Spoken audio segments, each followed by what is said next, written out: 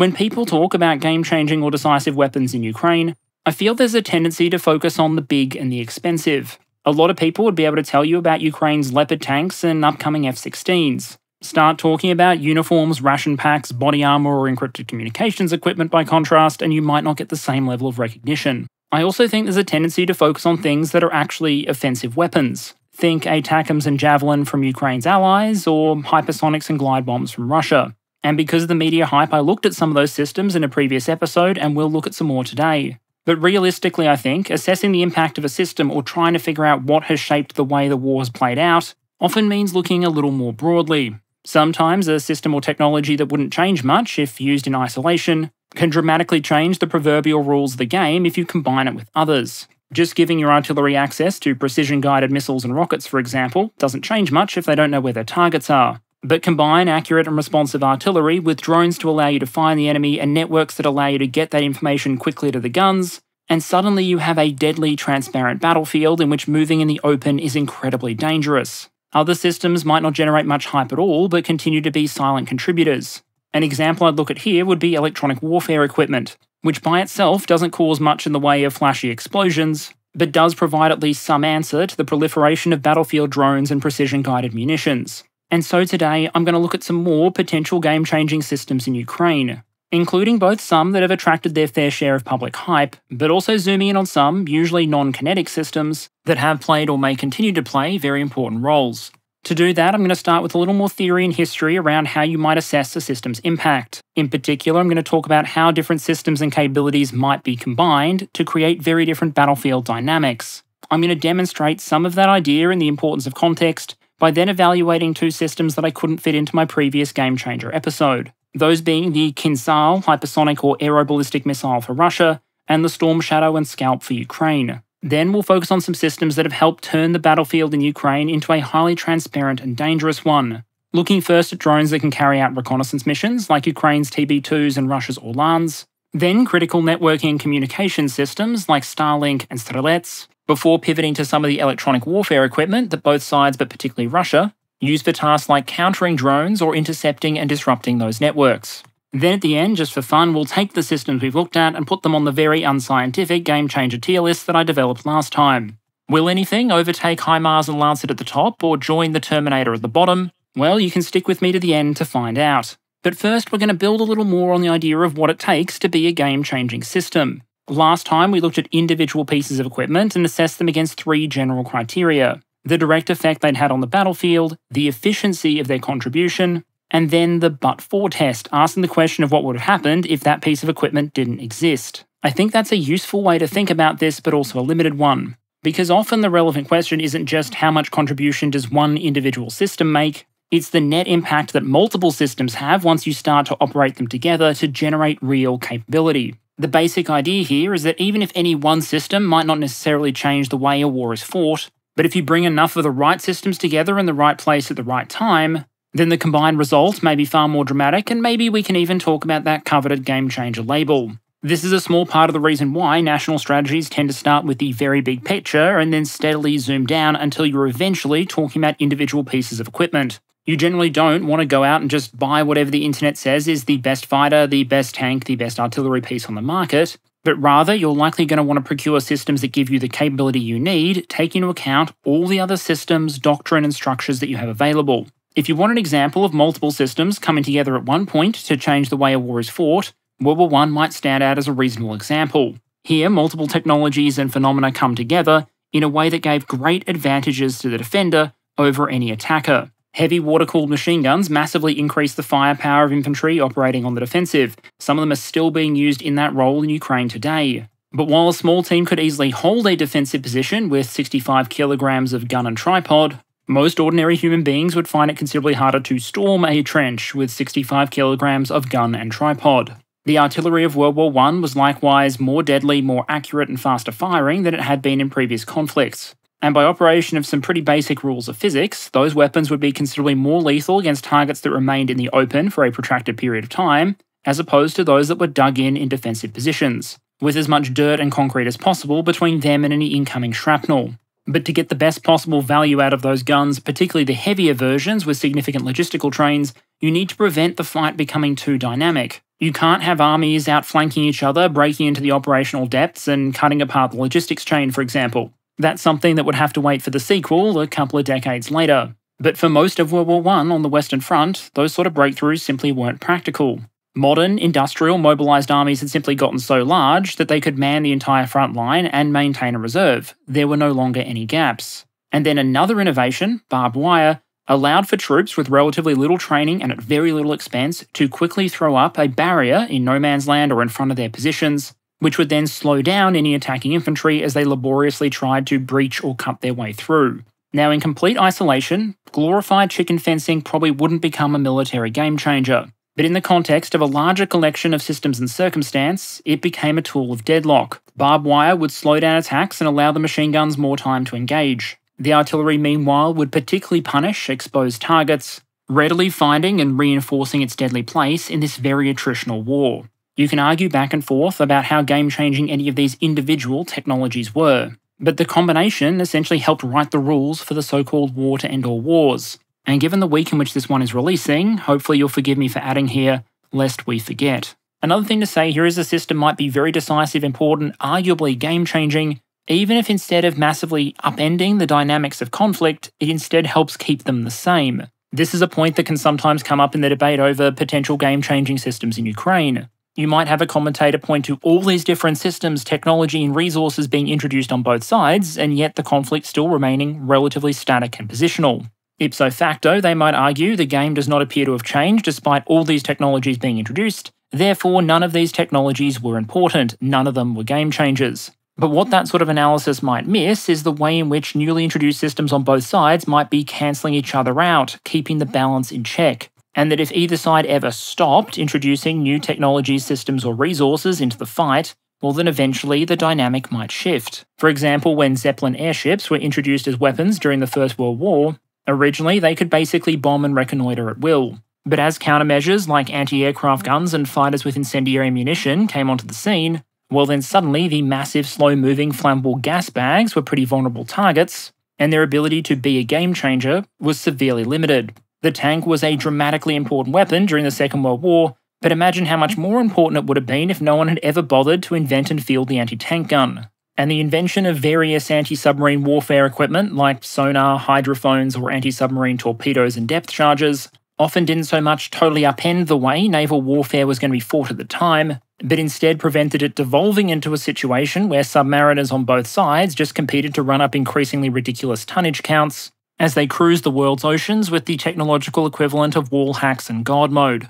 If you're looking for an example from Ukraine of systems being greater than the sum of their individual parts, look no further than air defense, something we've talked about before. We're well over 600 days into this war, and Russian aircraft still can't fly deep penetration missions into Ukrainian airspace and vice versa. And in no small part, that's because both sides have access to a lot of very powerful, very capable radar systems, started the war with large stocks of Soviet and post-Soviet missiles, some with very long ranges like the S-300, and had the systems and practices in place to coordinate between sensors and shooters to make sure that when one of those powerful radars finds a target, the missile launch crews know about it. But the big example I'll try and use to illustrate today are the drivers of a transparent and dangerous battlefield. In Ukraine, it's become relatively easy to find targets, and where found targets are in exposed positions, very easy to engage and destroy those targets. Artillery fire and other effectors can be accurate and rapidly responsive, which makes attacking very difficult. But for this dynamic to evolve requires more than one game-changing system.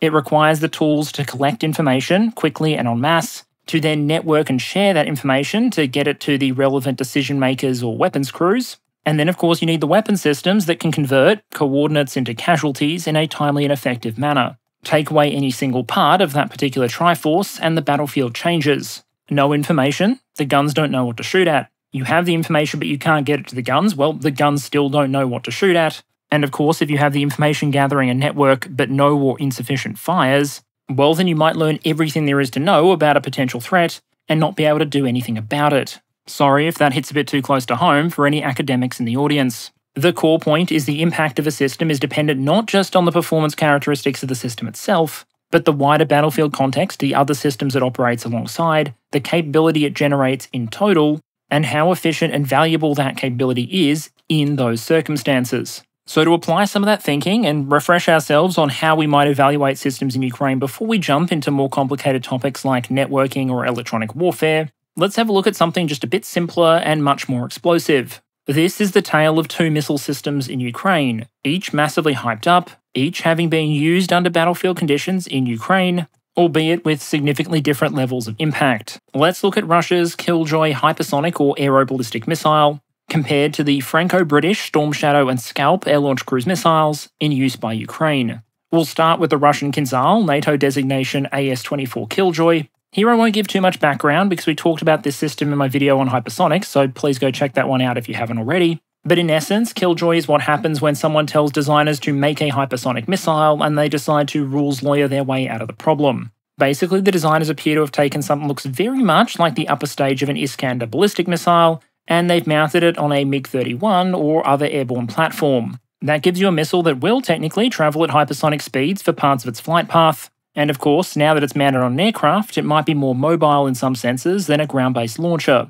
To be fair, you should never underestimate the ability of a Slav in a heavy vehicle to conquer almost impossible ground terrain. But even the most intense dashcam footage in the world probably isn't going to show a bloke doing twice the speed of sound in a missile truck. As at time of recording, Ukrainian intelligence have recently claimed that Russia has about 80 Killjoys in inventory and is producing about 4 per month. Assessing effect requires looking at how the missiles have been used in Ukraine and what sort of targets they've destroyed. Here, there are some points that are relatively uncontroversial, that Russia has used the Killjoy missiles in Ukraine repeatedly, that they were, for example, used in May, August, September, and other points, and that we're often seeing multiple missiles fired together rather than them being used individually. From there, the fog of war starts to close in, however, and things get a little more contested. The Ukrainians, for example, claim that some of their air defense systems, notably Patriot, can shoot down and has shot down some incoming Killjoy missiles. For their part, Russian state media claims that Kizhal cannot be intercepted by Western air defense systems, hasn't in fact been intercepted by those systems,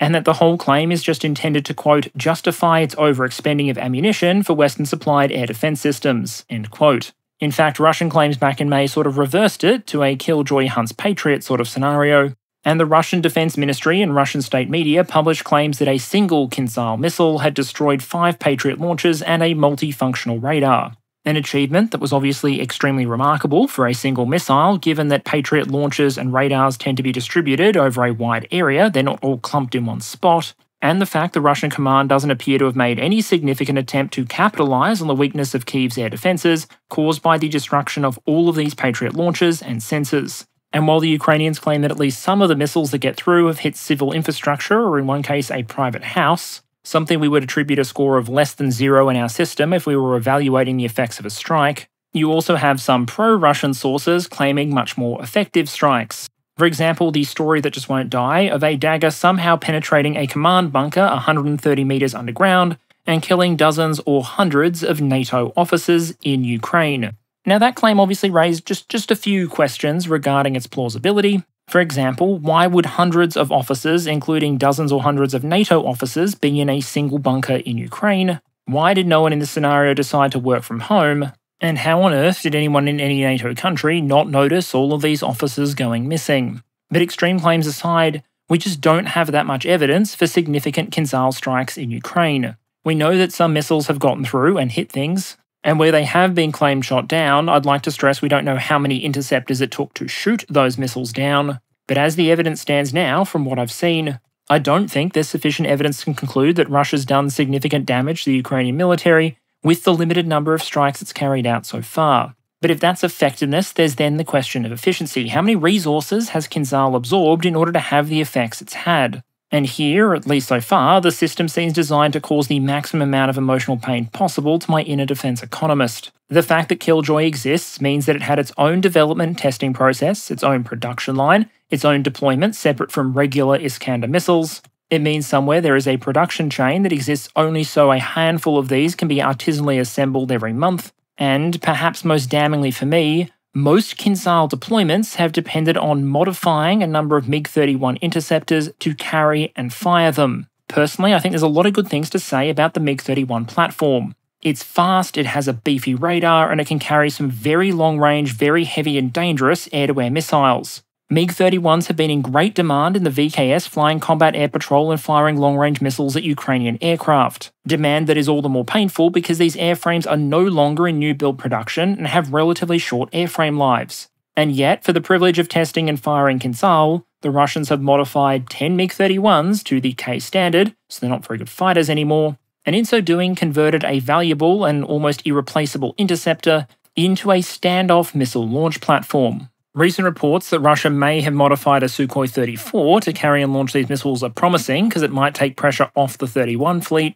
but it isn't without its own costs and it doesn't entirely offset that which has already been done. To me, it seems like you can't walk past the opportunity cost that comes from firing Kizhal from the MiG-31 platform.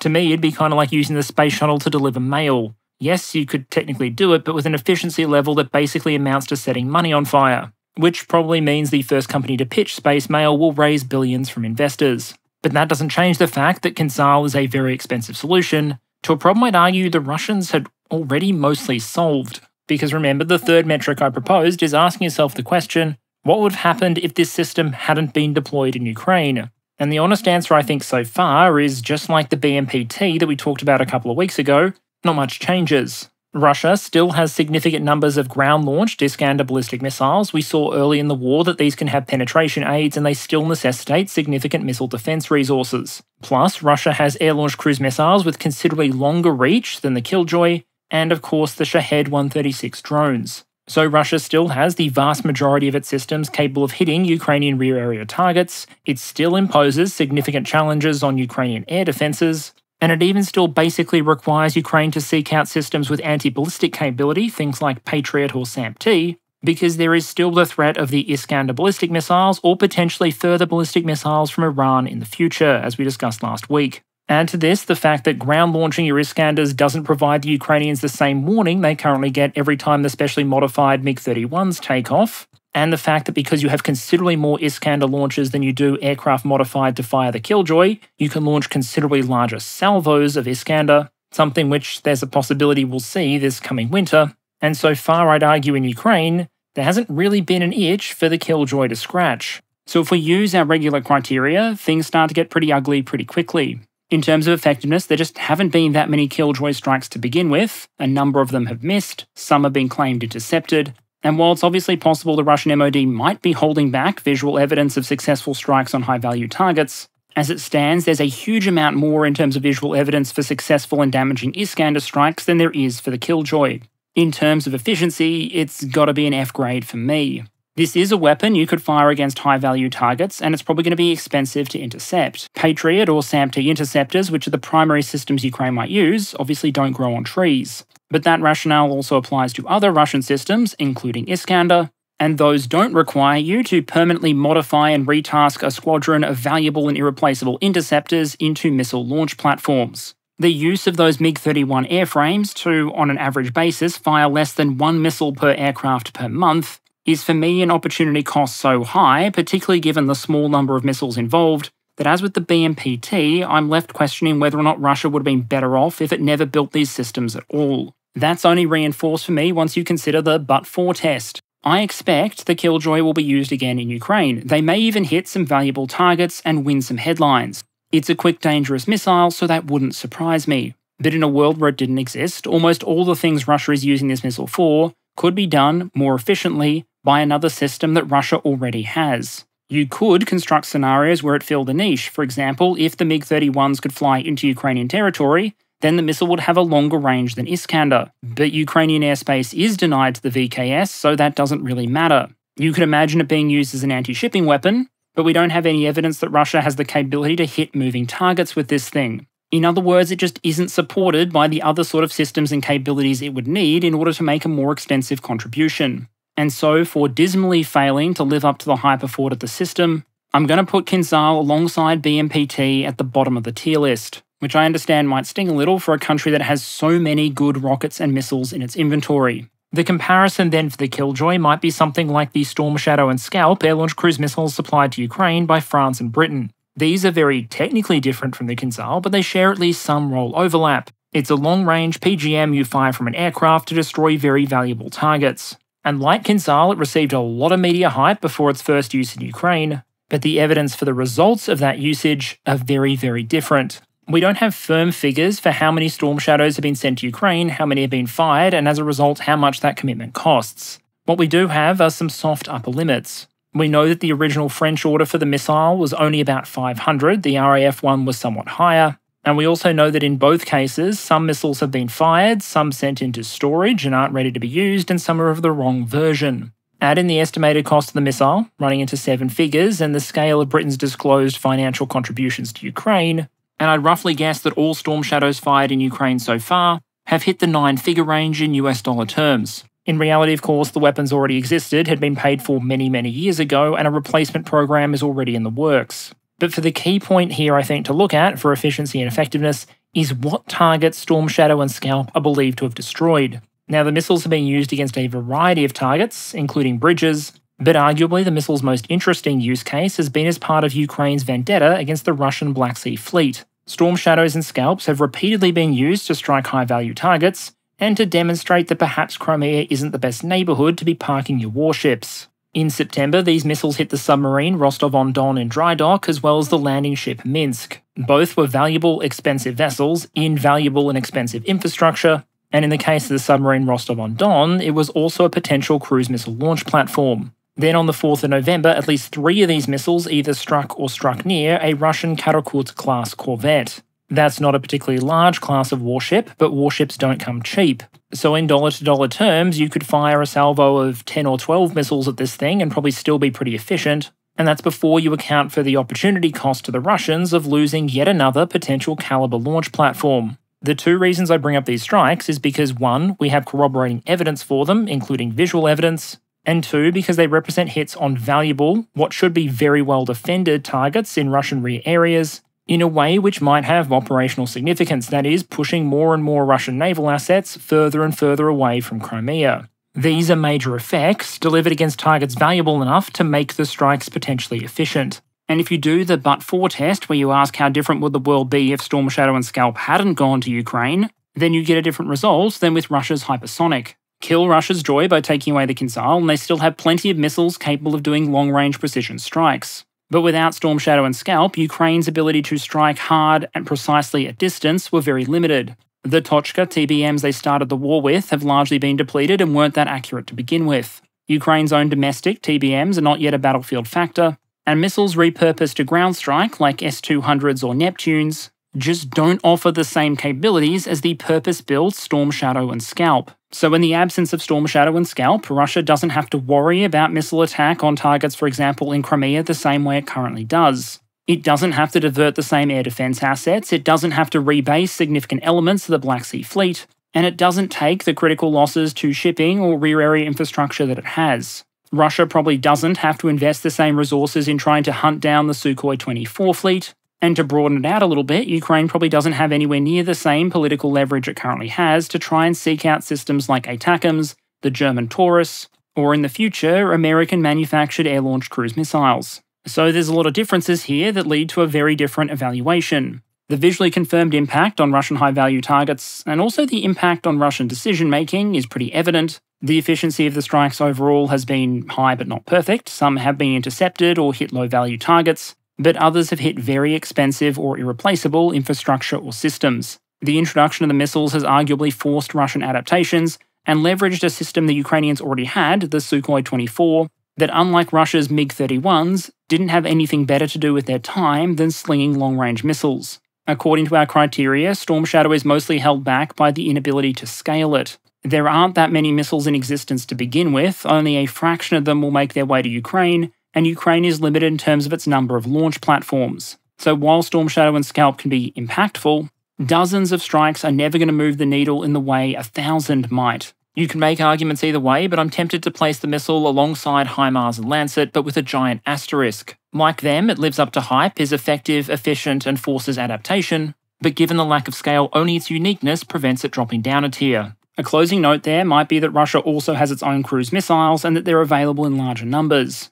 There are different factors we could go into as to why Ukraine might sometimes get better use out of theirs, but one potential culprit might be a superiority in intelligence and target identification. Throughout this war, Russia's probably always held a significant advantage in overall firepower. But through the fog of war at least, it often seems like Ukraine has better access to targeting information and intelligence. This might come from commercial satellites, informants behind the lines, or information provided by Allied intelligence. But for whatever reason, while Russia often seems slow to accurately identify and then surface targets, Ukraine seems to struggle less with finding targets worth hitting, and more with finding the weapons with which to hit them. But either way, the key is that actionable intelligence is valuable. And as we start talking about other systems that might deserve the label game changer, you'll probably notice that information is often at the heart of their mission. Okay, so now we've reached the point of the video where I promised I'd nominate some decisive systems, or if you insist on using the term game changers, of my own. And here, for the sake of both time and completeness, I'm going to cheat a little bit and talk about capabilities and families of systems rather than an individual piece of equipment. Okay, so if your first step is to clear the fog of war and find your enemy on the battlefield, the obvious nomination would probably be small unmanned aerial systems. These, often commercial off-the-shelf drones, have been one of the defining features of the war in Ukraine and have been used in their tens of thousands. But they're at once both so impactful and constantly changing that they probably deserve their own video, while at the same time they only answer part of the reconnaissance and intelligence question. Some of these drones might be limited in terms of range or onboard sensor package, for example. And so in Ukraine, we've still seen both sides use more expensive purpose-built drones with more advanced onboard sensors or greater endurance. These include the hugely famous Bayraktar TB2 used by the Ukrainians, and also slightly lesser known, smaller, cheaper designs like the Orlan 10 and 30 used by the armed forces of the Russian Federation. There are a number of comments on my last Game Changer video asking why TB2 hadn't been included. The answer, it turns out, is because I'm going to cover it now. The TB2 absolutely rocketed, or should I say propelled itself to public prominence in the early days of Russia's full-scale invasion. Campaigning for public prominence and airtime against systems like Javelin, NLAW and Stugna, the TB2 had the massive advantage of having the onboard sensor suite. So the public didn't have to be told about a Russian invasion going wrong and this supposedly game-changing system, they could be shown it. And when it comes to building public hype, sometimes a 1-minute video of air defense systems being smacked by a drone is worth 1,000 press releases. At the time, the videos certainly caught our attention. These results were so remarkable that I went through them in one of the first videos I made on the war in Ukraine. Because everything we thought we knew about the TB2 said it should have been shot out of the sky by Russian air defense systems. What the theory said it definitely shouldn't be doing was loitering over Russian armoured columns, plinking at books and tours, like the operator had just unlocked a drone kill streak in Call of Duty. In those first 2 weeks, we weren't exactly sure how this was happening and whether it would continue happening, only that theoretically it shouldn't. But as was so often the case throughout history, whenever theory and practice go up against each other, practice has a way of yanking the book out of theory's hands and punching him in the face. And so the TB2 became a superweapon, a media sensation. In the eyes of some, it became, as this article from May 2022 put it, the drone that changed the nature of warfare. And while the system was doing work on the battlefields north of Kyiv, it was also succeeding on the only slightly less important front of YouTube. The Ukrainians made a song about the TB2 doing its thing, it was a little catchy, and so when I went to check for this video, just the first couple of remixes of that song had more than 10 million collective views. This was a system the public hyped, and it was a system governments seemed to be buying in ever greater quantities. Then, quietly in the background, the honeymoon began to end. Russian air defences, which had been turned off to avoid friendly fire risk, inadequately supplied or poorly organised, steadily sorted themselves out. And once that happened, TB2 losses began to mount, and using them in direct strike roles became less and less viable.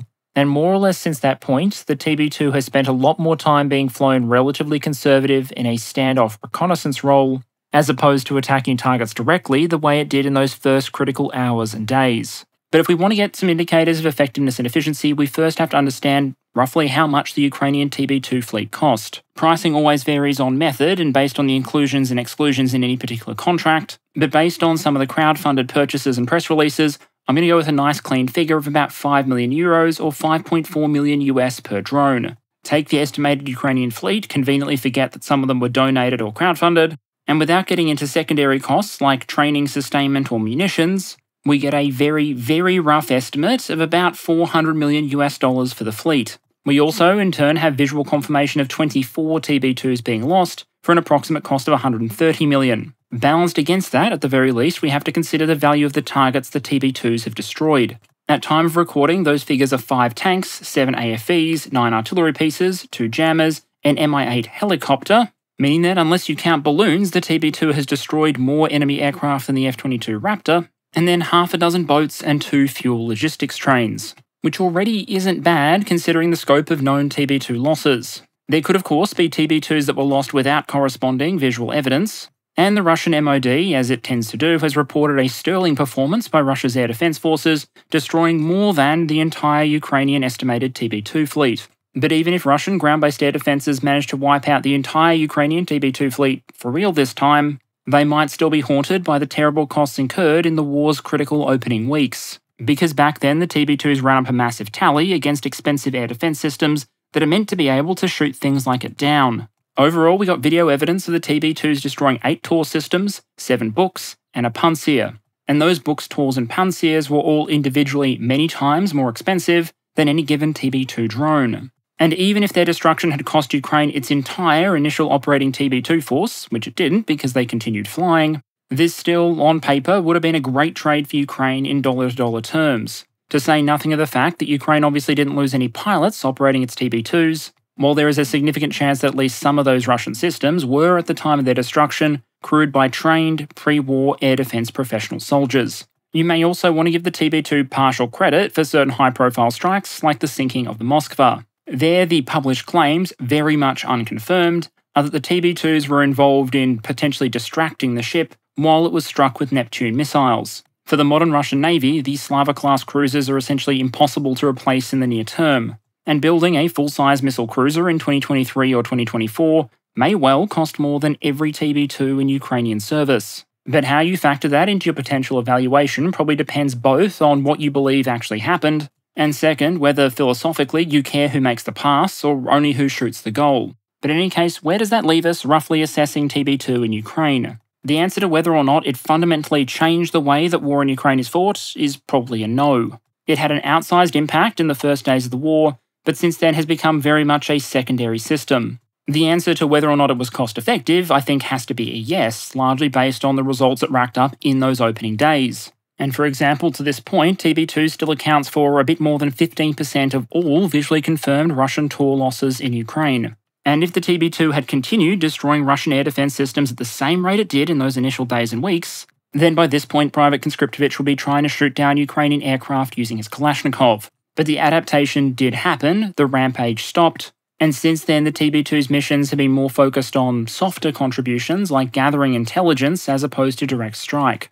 In that sense, I feel the TB2's evaluation is kind of like the one we gave Javelin, but more extreme. It outperformed the hype early, and then just as the hype was mounting, it started to drop off. It had a physical and morale effect, but not a decisive one, and it was efficient, but not the most efficient. That means on our table it can share a spot with the Javelin in view of its early war performance, but if you were to rate it only on the last 6 to 12 months, there's a strong case for dropping it down a tier to sit alongside Western main battle tanks and the Russian TOS-1A. But look, as we said, everyone talks about the TB2. By contrast, Russia's flagship drone systems don't seem to get anywhere near as much airtime. Given the role they play, I think they deserve a little more spotlight. And so today I'm going to look at some of Russia's more common drone systems in the Orlan series. The two drones we're talking about, the Orlan 10 and the Orlan 30, sit in a sort of space between something like the TB2 at one extreme and a civilian quadrotor on the other. Like the TB2, this is a fixed-wing reconnaissance drone. But like the cheap quadrotors, they're intended to be used by troops in the field, not launched off a runway. And in terms of pricing, they occupy again a middle position. The Orlan 10 is the baseline model, and it comes in at a very approximate cost of about $100,000 per unit. That makes it perhaps 50 times cheaper than a Bayraktar TB2, but at the same time, 20 or more times more expensive than a civilian quadrotor. The Orlan 30 on the top there is a more advanced model that adds a number of additional capabilities. Most critically, the system has a laser designator, which is important for supporting laser-guided Russian weapons like the Krasnopol-guided shells, and the Russians indicate that it can also generate and supply the GPS coordinates for targets it's spotting. Now I need to stress here, these systems are not particularly fancy, they are not gold-plated. Every time we've seen video or imagery of an Orlan 10 which has crashed or is being disassembled, you'll usually see evidence of lots of commercial off-the-shelf components, very basic internals, sometimes inconsistent workmanship, and especially when you're talking about the Orlan 10, the sensors and image quality aren't really that competitive with a lot of the other things on the market. There's even a pretty strong case to be made based on what's inside an Orlan 10, that the system is far too expensive for what it is. When you tally up the value of all the known off-the-shelf components and factor in labour, then you can argue the Orlan 10 in particular should probably be cheaper than it supposedly is. But who knows, maybe it's tough days for the oligarch yacht market and they really need some stimulus money. The more important point here, I think, is that it's easy to point at these systems and laugh at the off-the-shelf components or the plastic fuel tank, and miss the basic point that this is a basic system which occupies something of a sweet spot. Because these are larger fixed-wing designs, they can fly higher and further than a commercial quadrotor. They can fly high enough to be out of range of many defensive options, while at the same time being common enough and cheap enough to not be worth engaging with a more expensive anti-aircraft missile like a Buk or a Tor. And yet, even though the sensors may not exactly be award-winning, they're good enough that sometimes Ukraine might be forced to shoot down these drones anyway, because sometimes wasting a missile on a $100,000 drone is a much better idea than waiting for the Russian artillery to be queued onto your position. The Orlans seem to be simple enough and cheap enough to be well within Russia's industrial capability to manufacture in decent numbers, and while I would always advise taking Russian MOD claims with an absolute grain of salt, while Sergei Shoigu claims things like 2.1 times increases for BMP-3 production, the figure he gives for the Orlan series is a 53 times increase from the start of 2022. Of course, it is reported that the Orlans shot down in Ukraine tend to be full of Western components. These reportedly include export-controlled components from the United States, the Netherlands, and Switzerland. For those of you interested in that investigation, I'll leave a link in the description. But if Russia is able to continue getting those components or a substitute, despite sanctions, even if it has to pay a premium, then the Orlans will continue rolling off the production lines in far greater numbers than things like the TB2. And in this sort of drone warfare, quantity absolutely has a quality all of its own. And in terms of how it's used and the impact it has, the Orlans seem to be good enough to have become a critical part of Russia's kill chain. In one of their reports earlier this year, RUSI noted the importance of the Orlan system in coordinating Russian fires. They noted that, quote, each commander of an axis will generally retain an orbit of Orlan 10s above the fighting to provide both information to the CP and targets for responsive and accurate fire, end quote. They also noted Russian artillery brigades were being given Orlans to make it easier for them to find their targets, and that, quote, Ukrainian forces often find that they are being observed by two different Orlan 10 complexes, each able to call down different effects, end quote. That accords with statements I've seen by other Ukrainian commanders who remark they often have Orlans circling above or near their units, but in the end they just don't have enough air defense assets, particularly very close to the front line, to be able to expend missiles shooting the things down. The Orlan 10 is essentially good enough to be very useful, but too shit to be worth killing with most of the available Ukrainian systems. The Orlan 30s are more dangerous again, because they can laser designate targets. While most NATO precision artillery shells tend to rely on GPS or inertial navigation, the Russian equivalent is reliant on that laser designation. Both systems obviously have their own vulnerabilities. GPS requires you to have a valid GPS signal, and laser guidance requires you to have something there to laser designate. And while there are different ways to get a laser on a target, an Orlan is one commonly used way to do it. The Orlans are also commonly paired up with Lancet loitering munitions. The Orlan finds the target, helps cue in the Lancet, and observes the strike. And given how much pain Lancet loitering munitions have inflicted particularly on the Ukrainian artillery, even just playing the teammate role for the Lancet is probably worth some decent effectiveness points for the spotter. It also helps highlight again the importance of context and other systems. Storm Shadow and ATACMS were particularly valuable to Ukraine because it seems to have good intelligence but relatively few weapons to hit targets at long ranges. Russia, by contrast, has a lot of firepower available to it on tap in various forms, everything from glide bombs to artillery barrages to Lancets, so it stands to benefit greatly whenever it gets better at finding targets and queuing those fires onto them. Yes, a lot of the time Russian drone footage might have the resolution of an early 90s TV show broadcast during a thunderstorm, but given all the firepower the Russians have available to them, the Ukrainian defenders probably often don't care whether or not they're being spotted in 4K Ultra HD. So where does that put the Orlan series on our game changer list? And here, while there may be better options available to other militaries, for Russia in Ukraine, I think this system gets pretty high marks. In terms of effect, the Orlans don't directly destroy any targets themselves, but they probably get at least partial credit for a lot of the hits by Lancet, attacks by Krasnopol precision-guided shells, or indeed a lot of Russian fires in general, which are often spotted for and corrected by these systems. We already rated the Lancets pretty highly, which speaks in favour of these drones too. In terms of efficiency, the Orlans might be overpriced, but they're still very cheap. Even if we took the visually confirmed loss figure for these drones, 159 Orlan 10s at time of recording, multiplied it by 3, and then took the $100,000 estimate for building these things, then the total cost of all those losses would still be less than $50 million.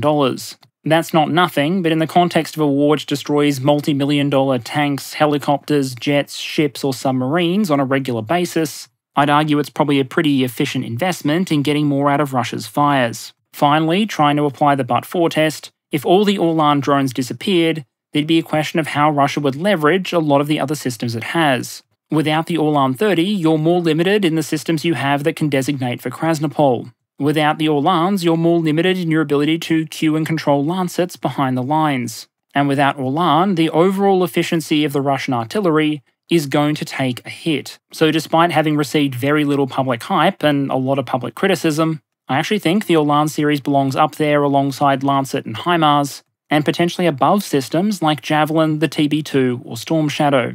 Information gathering and correcting is just too valuable in terms of getting firepower on target. And for all its shortcomings, Orlan is one way for Russia to get that information. Of course, all the information in the world doesn't do you much good if you can't share it and get it to the people who need it. You can spot all the targets you like, but it's not going to do you any good if you can't get that information to a decision maker, and then from the decision maker to a gun crew or other system that can dispatch the welcome to Ukraine message in the now traditional high explosive fashion. And more broadly than that, but without going into a level of detail I'm not comfortable with, the war in Ukraine is also proving the value of adequate networking, where commanders and decision makers are increasingly able to perceive the battlefield almost in real time, allowing the force to better coordinate, robbing attacking forces of the element of surprise. And so we've seen both sides use a variety of tools to allow commanders and units to network and coordinate. These include dedicated military platforms intended for that purpose, but also just by virtue of having mobilised armies in a state of emergency, we've also seen a lot of civilian products used. For an outsider, the way things work in Ukraine can sometimes be a little strange to start with.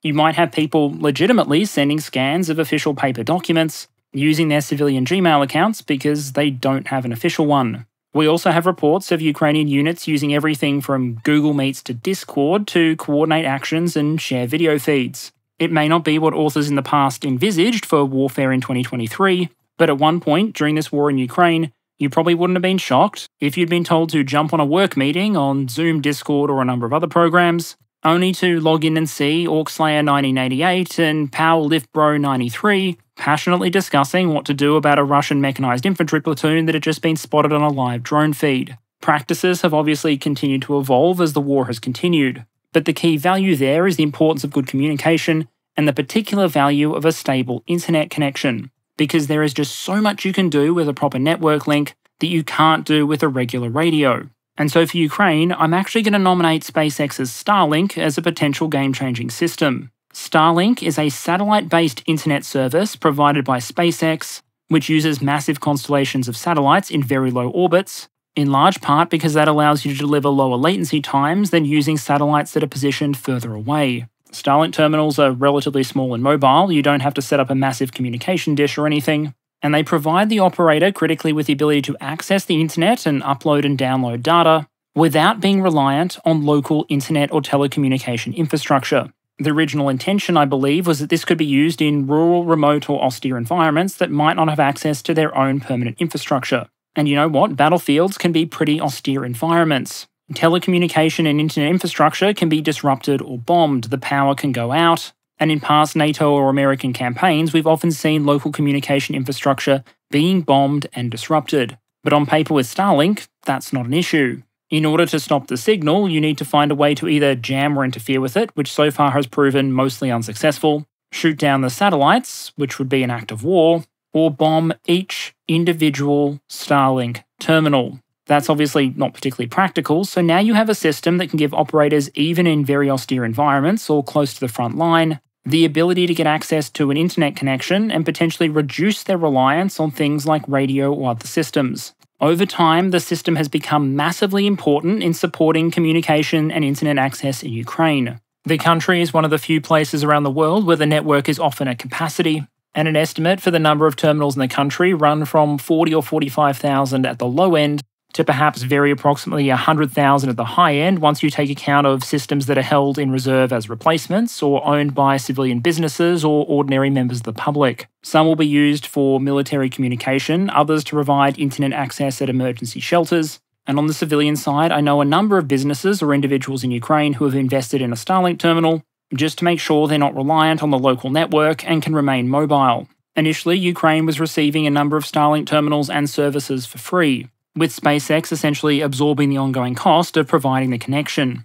Eventually that policy changed, but foreign governments continued to donate terminals or subsidise the cost of connection. Germany, for example, is believed to have been a major donor of terminals, while SpaceX themselves have reportedly remained active in resisting Russian electronic warfare efforts and continuing to iterate the system. And if you're looking for evidence of its value beyond just the comments of Ukrainians themselves, the number of terminals, the demand for bandwidth, and the continued provision of new terminals by foreign donors are all pretty strong indicators, as, it might be argued, is the controversy caused whenever the system is unavailable. Back in September this year, for example, there was considerable coverage in the media about the fact that Starlink didn't activate its services around Crimea when requested by the Ukrainians. As the story was reported, under ordinary circumstances, Starlink terminals won't connect if you have them in Russian-controlled territory. This effectively prevents them being used by the Russian military on their side of the front line. At one point, Ukraine reportedly requested that service in Crimea be temporarily turned on so that naval drones equipped with Starlink could be used to attack the Russian fleet at anchor. Elon Musk reportedly refused that request and has made several statements as to his reasons for doing so. But wherever you stand on the issue, one of the key observations many in government and the media were quick to make was that essentially the control over a vitally important communication system for Ukrainian civilians, government and military organisations rested in the hands of a private company, which practically had the ability to grant or withdraw service to any area more or less at will. As a government, if nothing else, that's a bit of a policy challenge. We have seen a number of policy responses in turn, including things like the Starshield program, essentially the military equivalent to Starlink, and a number of special agreements entered into between the Pentagon and SpaceX. But whatever the controversy as it currently stands, the Pentagon describes Starlink as, quote, a vital layer in Ukraine's overall communication network, end quote. And of all those I've spoken to in Ukraine, I've yet to find anyone who disagrees. At the risk of oversimplifying things, the Ukrainian way of war relies on communication, and a lot of the time Ukrainian communications rely on Starlink. And so from an efficiency, effectiveness and but-for perspective, I'd argue Starlink is pretty basal to a lot of what the Ukrainian government, people and military are able to accomplish. And so for the first time, I'm going to slot it in on the currently empty top level of our tier list. It's worth noting the Russian military has some of its own valuable communication systems and networking tools. For example, one of the drivers that RUSI researchers credit with the increasing responsiveness of Russian fires is the so-called Strelets system, which allows for better connection at the tactical level between sensors like reconnaissance troops and the artillery batteries or fires that are going to service the targets they identify.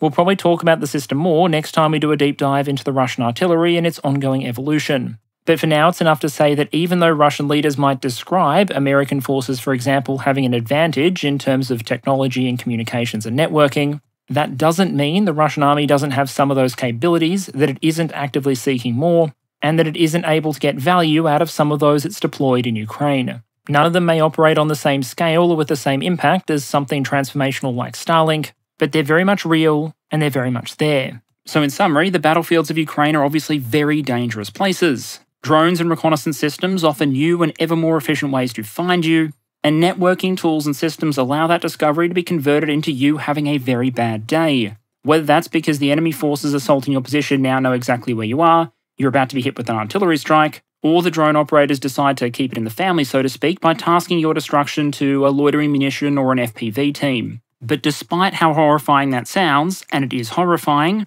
under different circumstances, it could probably be a lot worse. Because while drones, communications and networks change the game, there are other types of systems constantly operating to keep them at least somewhat in check. And perhaps the biggest factor I'd fit into that category, even though it doesn't get a huge amount of public attention, is electronic warfare. I'm always nervous talking about EW in Ukraine because it is a pretty sensitive topic, but to do this episode properly, there's no way to leave it entirely out. This is war on or for the electromagnetic spectrum, and it can include a wide range of activities including jamming, intercepting, or imitating enemy communications and signals. Fool an enemy GPS munition by convincing it's in the wrong place, causing it to miss, for example, and you're doing electronic warfare.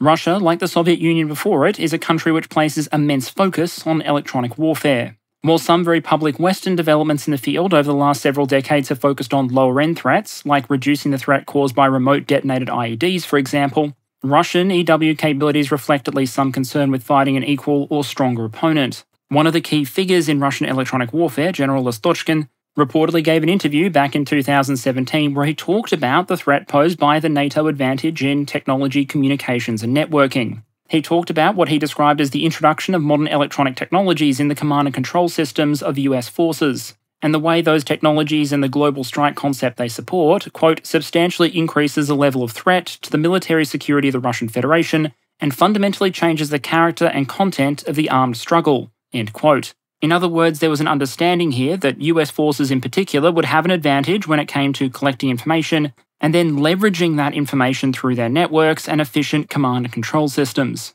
Now, theoretically, Russia could try and match the US and certain other NATO powers, technology for technology, capability for capability, but that would require a heck of a lot of money, modernisation, and some potentially uncomfortable military reforms. So instead, people like Lastochkin put the focus on systems that can undermine the potential NATO advantage. The role of Russian electronic warfare then would include the mission of disorganising the command and control of enemy troops and weapons by means of electronic defeat, something which would, in Lastochkin's words back in 2017, require the development of principally new means capable of neutralising the enemy's, quote, technological and informational advantage, end quote. There is perhaps a broader point here about the way the Soviet armed forces and now the Russian armed forces have perceived themselves and understood their situation relative to that of NATO. You will sometimes see Russian propagandists or politicians declaring that Russia has the most powerful military in the world and could easily crush the West. But if you read into the thinking and statements of Soviet and Russian military leaders and where they choose to invest their money,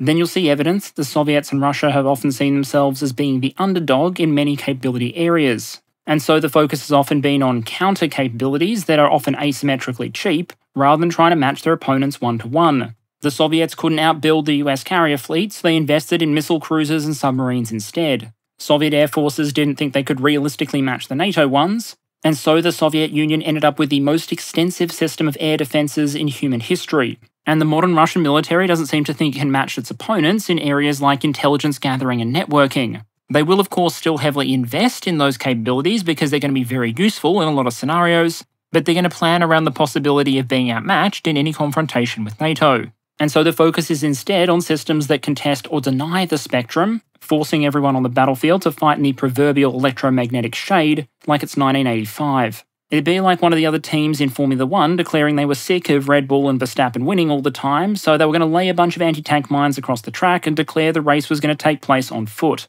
Now, when talking about electronic warfare, and I'm going to focus on Russian electronic warfare specifically, there isn't really one individual vehicle or system you should point to and say that is probably the game changer. The Russian military has literally dozens of different EW systems available to it. There are those intended to intercept enemy communications, to fool GPS receivers, to jam or hijack drones or shut down enemy communications. These range from very expensive, often vehicle-based systems capable of doing things like interfering with some satellite broadcasts in a limited area, jamming communications, or in the case of systems like R330, according to the Royal United Services Institute, having at least some impact on the GPS guidance of systems like the American JDAM. In Ukraine, Russia is believed to have used some of its systems to intercept Ukrainian radio communications, for example, and EW has been part of the Russian response to Ukrainian HIMARS strikes. But at the other extreme end of the spectrum, pun intended, Russia also has some very small and cheap EW systems. These include things like handheld drone jammers, or small systems intended to be fitted on vehicles or placed in a static position in order to defend a vehicle or an area against certain FPV drone threats.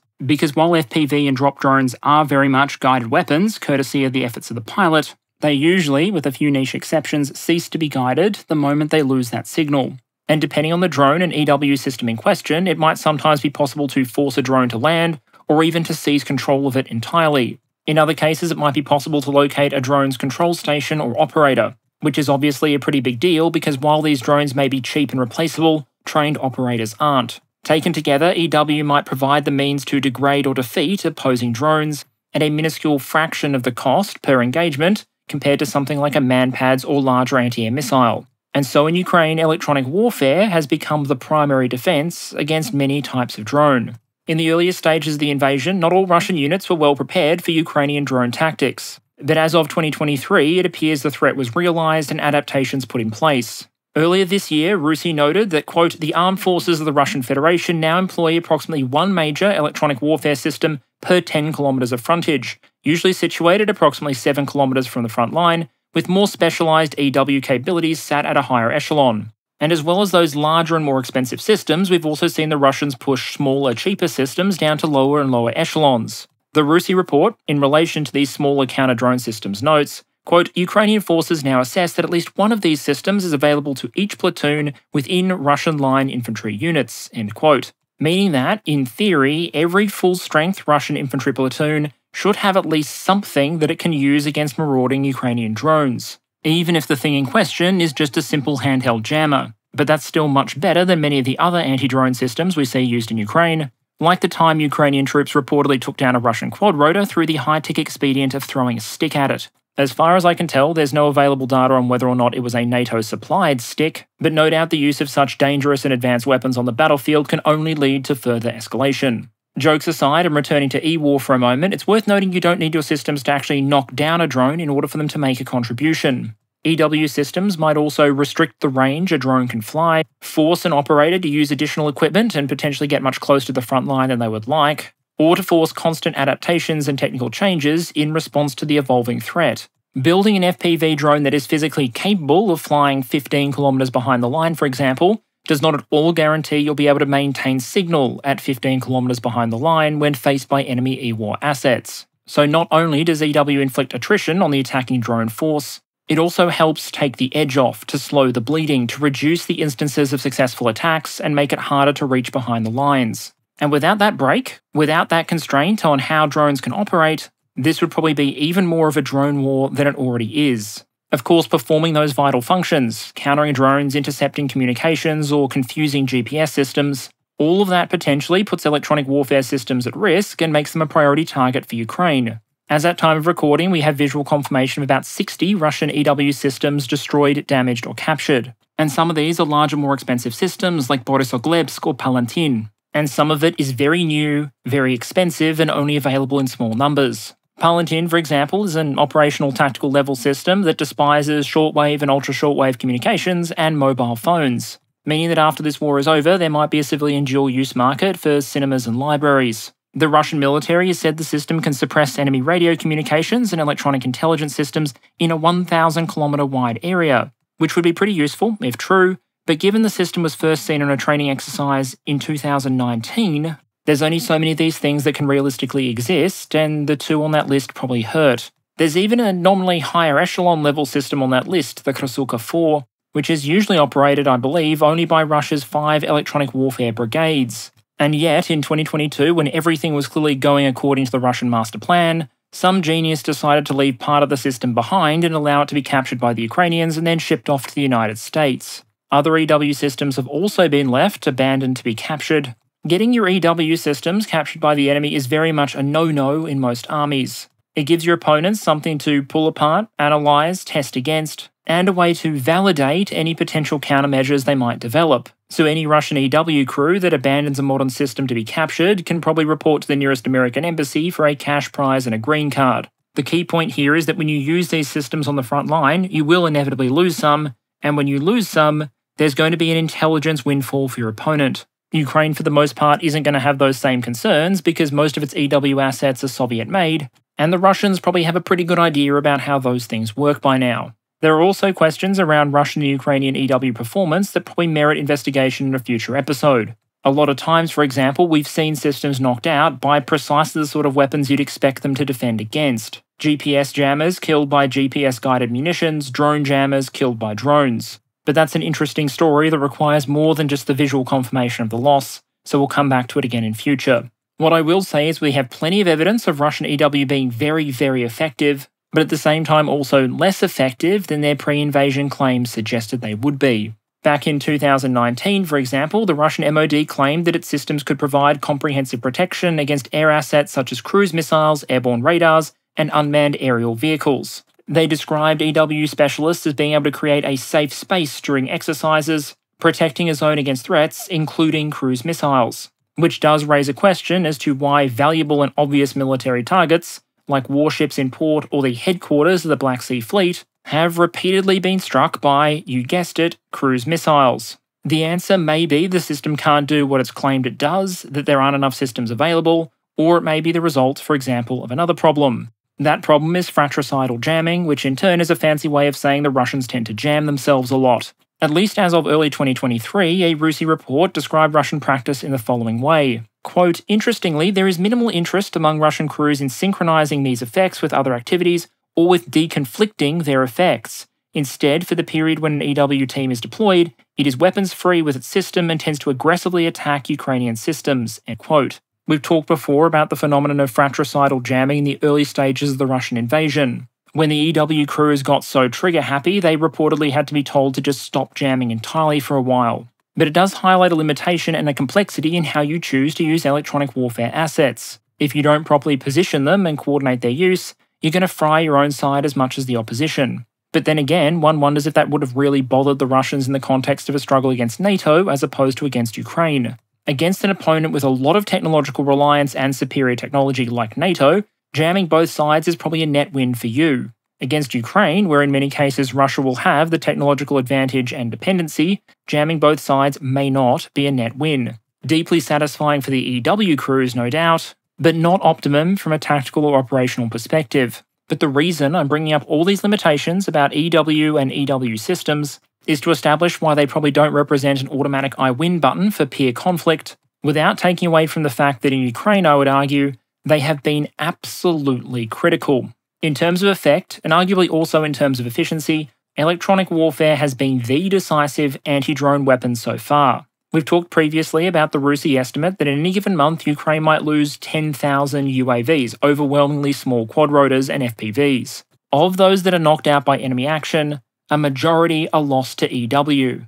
If you just compare the value of the drones to the value of the jammer, you might not think this is particularly efficient. After all, if I'm going to spend millions of US dollars equivalent on a high-end jammer, damn straight I expect it to be able to knock down a bunch of $600 drones. But the key here is that the EW system can provide a defensive bubble. It can knock down multiple drones. It isn't limited by its missile magazine the way a surface-to-air missile launcher is. And as a result, whether by knocking the drones down, seizing control of them, limiting their range, or otherwise imposing restrictive conditions on opposing drone operators, these systems might be helping to preserve hundreds of pieces of valuable military equipment and the lives of troops in the field. And it's here that but-for test, where you ask what would happen if the system or class of systems didn't exist, is really, really important. Because if all electronic warfare systems were magically snapped out of existence in January 2022, yes, nothing is certain whenever you're dealing with hypotheticals, but it does seem reasonable to suggest the war that followed and continues would probably look somewhat different.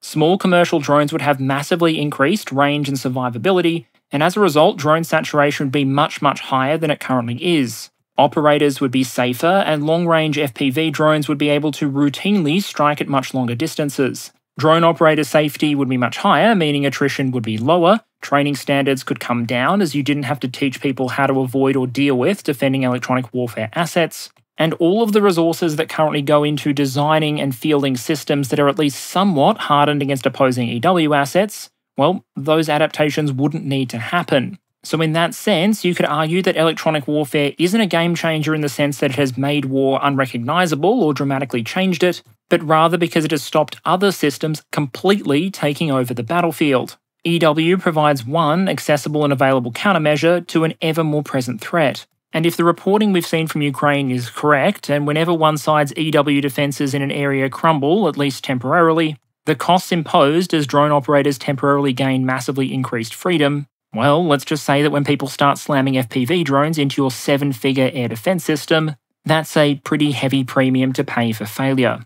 It also explains why we're likely to continue to see adaptation and the battle of attrition play out on both sides, each rolling out new systems and new production to protect vehicles and troops against opposing drones, while also prioritising enemy EW assets in order to make it open season for friendly drone operators. Russia, for example, appears to be testing the idea of placing vehicle-mounted jammers to protect against FPVs. If that happens, it in turn will invite technological innovation and countermeasures from the Ukrainians, and the cycle will continue. And if the balance between UAS and counter-UAS ever gets too far out of whack, well, then we might see the game, so to speak, change once more. So if we return to our massively unscientific game-changer tier list, as I know we must, then I'm sorry, but I can't help but put all the systems that collectively make up Ukraine and particularly Russia's electronic warfare capability in that top-level S tier. They sit in their tier because their performance massively outstrips their public hype, their effectiveness has been widely reported, and in terms of efficiency, they remain one of the most cost-effective countermeasures to opposing drones or enemy networks. Trying to imagine this war without electronic warfare systems conjures a dystopian image of flocks of drones swarming over the battlefield with complete impunity, striking any exposed target they find with pinpoint uninterrupted precision, all while their numerous operators safely coordinate the ballet, casually employing unencrypted and uninterrupted communications, like colleagues remotely sitting in on a work call as opposed to a defending force opposing an invader. That to me is a pretty strong argument for that amorphous classification as a game changer. But if you think there's a compelling reason why I might be wrong on that front, please do let me know in the comments. In conclusion, while I'm still very much not a fan of the term game changer, I do think there's good reason to try and evaluate the impact of different systems in Ukraine. Today I tried to include some systems that I think have shaped the way the war has been fought, with a much bigger focus on things like networking and e-war that I don't think necessarily get a huge amount of public attention. I also tried to highlight the fact that context and opportunity cost matter. If Ukraine had MiG-31s and Kizhal missiles, it might be a significant boost in their capabilities. Meanwhile, for Russia, with its already well-developed missile arsenal and slew of alternatives, that same system might be a waste of resources. Ukraine's advantage in intelligence gathering might mean it can get more out of its Storm Shadow and SCALP missiles, while Russia's greater available pool of fires means they're in a better position to capitalise on a system like Orlan than Ukraine likely would be. One of the keys going forward as nations decide what systems to send to Ukraine or what to invest in for their own national defence is to always try and see the big picture and not get tunnel-visioned onto an individual system. It's important to understand the strategy in play, what capability is really needed, and then what system or collection of systems one can procure in order to efficiently get to where you need to be. In the end, the search for game changers is often going to rely a lot on the rules of the game being played. Okay, and let's add a quick channel update to close out. Firstly, thank you to all of you who voted in the topic poll, which led to this video being made. I hope you're happy with the results. Secondly, as promised, I want to provide a quick update on donations and charity for the channel. You might recall that when I did the video on battlefield medicine, I said that the proceeds would be donated and I'd provide an update in short order. In the end, the performance of that video did fall significantly short of a lot of my other productions, but in the end, that's obviously not the fault of those who are impacted by wars like the one in Ukraine. So I'm just going to pretend it did about quite as well as it actually did, and send the money on its way this week. I try not to talk about this stuff too much because I don't want to come off as bragging, but just for the sake of transparency, I thought I'd give that update. For the patrons, once this video goes live, you should have a question up on the Patreon asking you about December content, and even though this video will be going up on the 12th of November, Australian time, it should still be the 11th in some places at time of release. I'll close out by saying not just that I hope to see you all again next week, but also, as I said earlier, lest we forget.